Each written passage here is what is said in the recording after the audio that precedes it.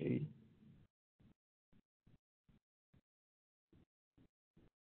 Seeing your screen. Ah, perfect. Perfect. Okay. So let's start. Good afternoon, everyone in Ottawa. Good afternoon. The thing Yes. is, I have to speak. I have to mute everybody's mic so that there's no feedback. Okay, okay then. Okay. Just to make sure that you guys can hear me. Okay. Really early morning here in Jakarta. First of all, want to thank Capital Carbon Consulting, Elaine, Garima, and the team. So my talk topic today is how enterprise can distribute the security decision at speed and scale. I will bring in the perspective of enterprise, DevOps, and security aspect. So I'm lucky to have the opportunity to work with some enterprise in Indonesia on their agile and DevOps journey, and mostly in the financial institutions such as banks and also manufacturing. Let's start. Ah, you have introduced me. This is myself. My name is Made Mulia, DevOps consultant, trainer, and coach in Indonesia. And this is my business in Indonesia. And I'm the organizer of DevOps community here. We have around 2,300 members right now. And I'm the organizer of the DevOps Days Jakarta. Hey, So, Made, I gotta yes. stop you. We are just seeing your screen, but not the deck. Okay. Okay. Let me check first. Mhm.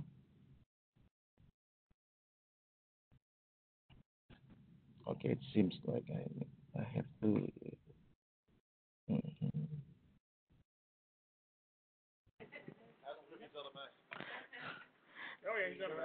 Okay. I think I have to leave the Cisco and Grande access to the MacBook first, and then join the sessions. Is it okay? It should be fine. Okay, okay. Just make sure that you don't have multiple desktops. Yes, yeah.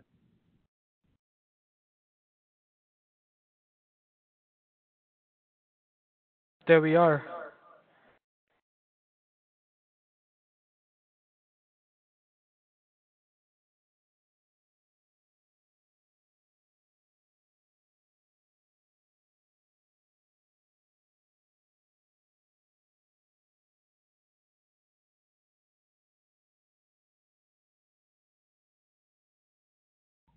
Going to start. Ah, first let me introduce myself. So I will introduce myself. Yes, I'm the organizer DevOps Indonesia community and organizer and advisor of DevOps Days Jakarta. This year is our second DevOps Days event in Indonesia. And the next one will be on March 2020. Hope you guys can also take part in the event. Currently working as managing partner in the Rada Code and also as ambassador from DevOps Institute. Okay. So I'm going to structure my presentations into two sections. The first is the driver, why we have to distribute security decision at speed and scale, and then how to achieve it effectively. Okay. So the driver, why? Why do we have to distribute security decisions at speed and scale at the reason is simply because right now we are living in the era of choices. So customer has so many options of product and services and become more demanding in this era. If you take a look at this simple traditional triangle that used to work before is not going to work in this era. It's becoming less relevant. Previously, we can choose only two, and the last one is our trade-off. But not in this era. If the enterprise cannot deliver these three aspects, it means loss of opportunity for them. Because right now, more organizations offer good quality service with fast delivery at affordable price. Okay, let's flash back a little bit. So it's in 1994 when Bill Gates came with this quote, banking is necessary, banks or not. This was the beginning era of financial technology. And then if you still remember, follow in 2011 the founder of Netscape, yeah, the Internet Explorer, on those days, Mark Anderson, is writing in Wall Street Journal, state that software is eating the world. Welcome to the application economy. And then following in 2014, we have the famous research company Gartner's mentioned that CEO must focus on leading their companies to think and become more like technology company because the digital business will dominate the industry. Gonna provide with some example, and if you take a look here, yes, it's true right now. Like Nike, Adidas from a sneaker company become toward that enabled athletic brand. And then what happened after that? We can take a look everywhere. The technology company keep disrupting conventional company. So what do they have in common? Of course, customer, their customer data and the applications. Only that. They keep surprising and delighting their customer with the innovations, the delivery speed, time to value, and they can offer the service at affordable price. So in this digitalization era, if we take a look, speed is become the new metrics. Take a look on how we measure our numbers right now: lead time, cycle time, time to value, or time to detect and repair, all related to time and speed. And even slow is now becoming the new down. Yes. And then, but what happened with the most of enterprise? We are still struggling with the innovations, the quality, the time to market. And the big question for the enterprise is how to improve all of this, how to become more agile, more nimble, just like startup, how to deliver faster quality and secure services. This is the challenge in the most of enterprise. As we take a look now, enterprise has started with their agile development movement. They start doing agile development, collaborate more with business, see things and value from customer perspective, welcome the changes. So instead of using the plan-driven approach, such as waterfall, to deliver the digital capability, they start with agile, shorten the cycles, get shorter feedback, and build more quality product and service. And that's why we are seeing more innovative services from the enterprise. These are only some example. I took these examples. This is from ING Bank. You can deposit your check by just taking a photo. Of course, it's amazing and convenient.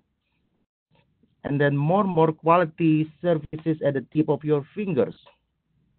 So provided by the enterprise. So we take a look here. Quality and innovation services are accomplished at this point. At least in Indonesia right now, this is the state in the enterprise. But yet, the enterprise still struggling with the other aspect. Let's take a look deeper in this situation in the most of enterprise. So they started with the agile development. They shortened the delivery cycles. And of course, we are enterprise, especially in financial institutions. In order to be secure, we have to conduct the security assessment, testing, and all quality assessment. And usually we do it as separate phase, and even we have to engage with vendors that can take like forever. Most of enterprises still struggling with this, and the impact is they cannot achieve improvement in the time to market, time to failure, all the metrics related to speed. They lost the timing to grab the new market with their product and services. And if they sacrifice the quality assessment, security assessment to chase the time to market, usually bad things happen. Yes, they get security breaches everywhere. We have seen a lot of security cases because of lack of security and assessment. So what is the solution? So let's jump into the solutions. So DevOps emphasize on improving the collaboration and the communications. And for the team, it means they have to collaborate with the security expert in the organization early in the cycle. So the early plan usually is to invite the security guy to the ceremony you have, such as sprint planning, sprint review, and other events. Ask for their feedback and more collaboration with them. But what is the result? They won't show up. Why? So because it's simply because they don't have the capacity. So this is the interesting data I took from Signal Science show us the comparison of the capacity of security guys in large enterprise. If you have around 100 developers, you usually have 10 infrastructure people and only one security guy. That's why they won't show up if you invite them. They basically don't have the capacity. So it's not because they don't want to collaborate with you, but it's the capacity. That's why we have to distribute security decisions to ensure the fast flow of value. And of course, it requires us to improve on several aspects. Start from the mindset of the security guys. So if we are the security guys in the enterprise, start by changing our mindset first. We have to shift our mindset from the assurance more toward to the assistance. So the mindset is how we can assist all teams on security aspects. It means how we can help the team to detect security vulnerability faster. And it means early involvement in the cycle, leverage automations, and how the team can prevent vulnerability. So our performance indicator from the security perspective should be shifted from how many vulnerability we found to how early we can find the vulnerability in the cycles. We have to keep educating the team and the business that security requirement is very important and critical, not just the functional one. So this is from the mindset perspective. So let's continue on the other aspect, change the operating model, of course. So from the operating model point of view, we have to tweak it a little bit. In order to improve the flow, by designing the operating model that fit in your business and ensure the faster flow of value. And what I want to highlight here is the security service should be exposed as a platform in organizations. So all teams can easily leverage and use their services. So we have to remove the constraint in the enterprise. And in this context is the security. We have to design the model that ensures the fast flow of value. Start from the operating model. And then if we move to the process point of view, as we referred previously, security guys should provide the platform and the assistance. We have to automate most of the security assessment and testing in the delivery pipeline. Of course, the team should have the delivery pipeline first to automate their build and deployment. So start from ensuring the security requirement is there and expected behavior are clearly understood by the team, by the business, or by the product owner. We can leverage some approach like specification by example or behavior-driven development to really put the examples, and then continue to the development process. We can assist the developer by having automated quality assistance by simply implementing linting in their tools, in their IDE tools. So while they are writing their code, they can get early feedback instantly. And then each time they push their code to the repository, we perform code scanning.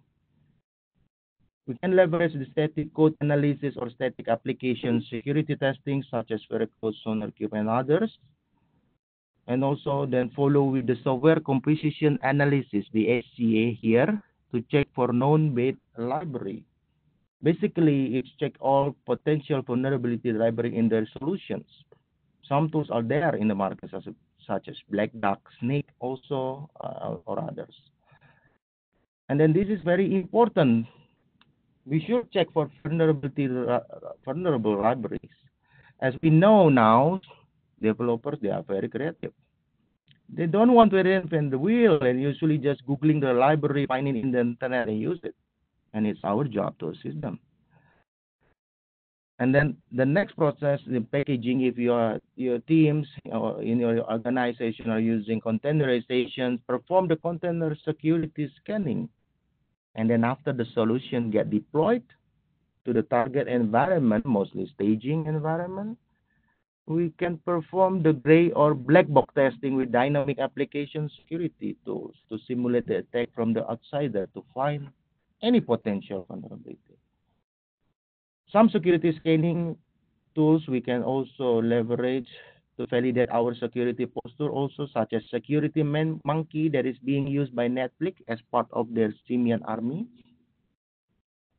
not as famous as the chaos monkey, but this is security monkey for the to find the security vulnerability in your system. And then you can combine the static application security testing and dynamic application security testing by implementing the interactive one to provide more faster executions and more comprehensive assessment. And then after the solution got deployed in the target environment, we provide them with the security monitoring dashboard to increase the visibility, of course, in order to detect any potential threat early, and of course to mitigate faster, and of course to continuously improve their code in product. Some monitoring tools such as Splunk, Elasticstack can be leveraged to perform analytics based on the log and offer security monitoring framework built in on those such as Security Information and Event Management Framework or CM.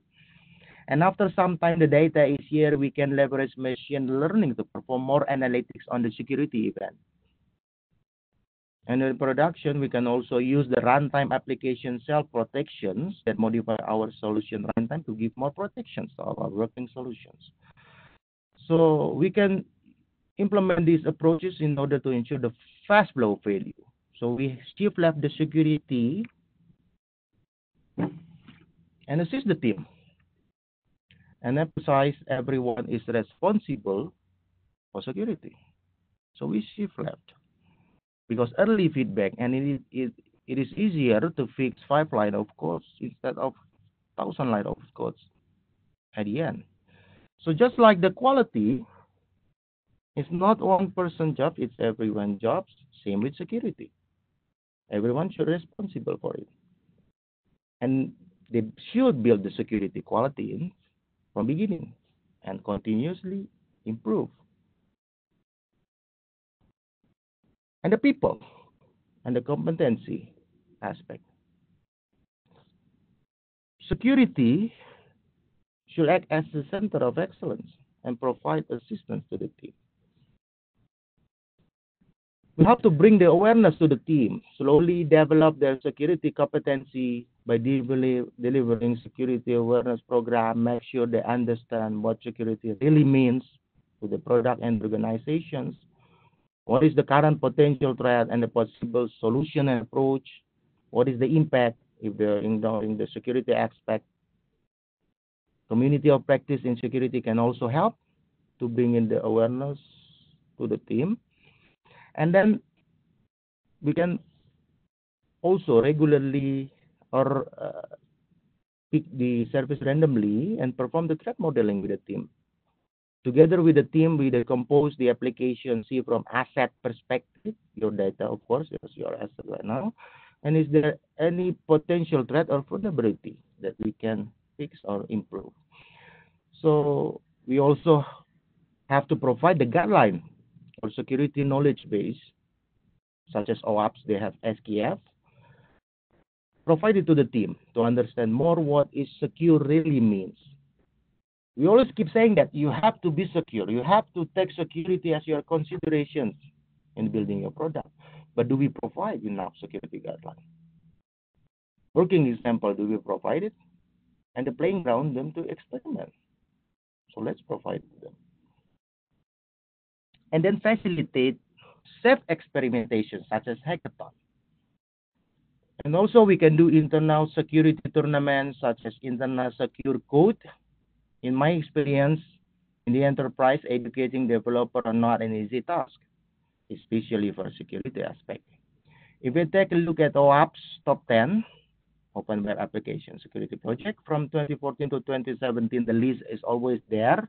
Cross-site scripting, SQL injections that are tightly correlated with how developers write their code. So the most effective way is to engage developers in the fun and more challenging way. For example, kicking internal secure code tournament every 3 or 6 months, over the winner with the core prizes. And what happened? In my experience, they will aggressively learn security aspect. Yes, it's very effective. There are several platforms for this in the market, such as Secure Code Warrior or Secure Code Tournament platform and learning. And then in the enterprise, you can play blue and red teaming games to find the best security posture for the organizations. These are the several approach in my experience that we can leverage in order to develop competency of the people. So we are not just shifting left, but starting left on the delivery cycle and provide the end-to-end assistance. So I cannot provide or bring actual data here, but if you take a look on the DevOps state of report, the result is great. The DevOps state of report, of course, you can download it in the internet. It's from DevOps Research and Assessments. The fact showing that the enterprise that address security at every stage of the delivery cycle are less spending time to remediate the security issues. And then to summarize my talk, to achieve security decisions at speed and scale in the enterprise, we have to improve from all aspects, start from the people, process, and technology, and always seek on how to design the operating model that focusing on how to improve the flow of work and value. We can use the system thinking, leverage the Conway's law, and then assist and ensure everyone has basic backlog by leveraging automation, security as code in the delivery pipeline. We can apply all these assessment and testing as get first to educate the team and then slowly implement the rules strictly. So we will break the delivery pipeline, of course. And the last point is let everyone grow, keep experimenting and learning from the mistake. And the most importantly, to have the safe environment because distributed security decisions at scale means a lot of experimentations. Also giving trust at scale to the security team as the enabler and the team that consume the security service. Yes. I hope my talk can bring some ideas and resonate for you. That's in the journey of adapting DevOps. And if you are still considering to start your DevOps implementations, I think it's time to start. Capital Carbon Consulting and the experts are there that can help you. It's not an easy journey, but it's worth the result. I think that's all for my talk.